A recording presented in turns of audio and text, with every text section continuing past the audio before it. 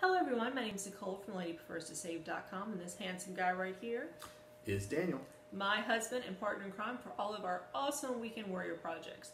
And as you know, we are a minimalist family, and one of our favorite things to do on the weekends is working on an upcycled project. And so this weekend we are working on an upcycled pot rack for our kitchen made out of nothing other than antique shutters. The project cost us less than $3 to make, and it helps keep a few things out of the landfill, which we really like. Also to keep in mind, this project is part of another collab tagged and started by Roxanne in the Guy's Life. She has an amazing channel as well as all the other ladies in the collab, so once this video is over, look down in the description bar and check out everybody else in the playlist for some other amazing videos. And so without further ado, let's get started.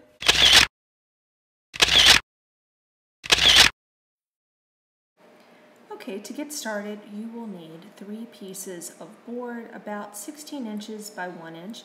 I used pieces that we already had around the house, they were reclaimed. I also used an e-cloth, a hammer, a drill, and a small wedge of wood that we ended up not needing, but sometimes you might need a counterweight if you're putting a lot of really heavy pots and pans, especially cast iron, on your rack. And of course, the piece de resistance would be the set of shutters that we reclaimed from the side of the road. I mean, the patina on these are absolutely gorgeous, and I love them. And last but not least, you will of course need some hooks to hang up everything on your rack.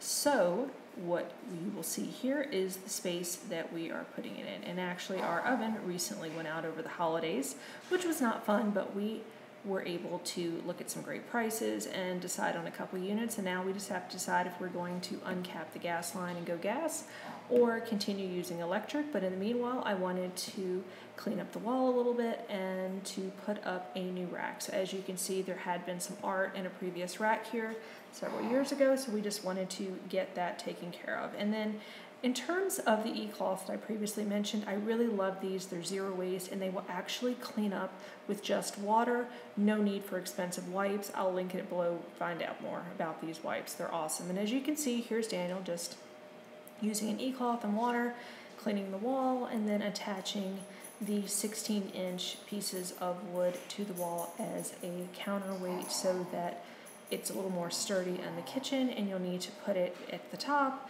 the middle, and of course at the bottom. Now, one trick to doing this, if you put up your shutters and then go back underneath and slide your third board, you're going to make sure that you have it at the perfect width and height and what have you for your unit. As you can see here, it's just a matter of hanging them up to ceiling length, making sure that they are even, and we did this by using the vent as a measurement for that. Continuing to add your screws to the unit, making sure to go down every 8 inches until they are completely secured. And then of course, make sure you step back and everything's even and good, and that is it, guys. This was literally $3 for the screws, entirely reclaimed. What an awesome project. I had seen many similar projects on Pinterest and wanted to do something similar to this, and so I was really excited to get this done. And for a fraction of what it would have cost me to go to, say, Anthropologie and purchase something similar, would have been in the $400 range. So I am super excited to have been able to do this for $3 and save a few pieces from going to landfill. And then as you can see, Daniel is just putting up our 2 pans that we actually have, one for our convection stovetop and one for his grandmother's cast iron pan. And then the other 2 pieces that you'll see him in just a minute put up are going to be our pizza paddles, and we actually don't use them for pizza. We actually use them to serve off of.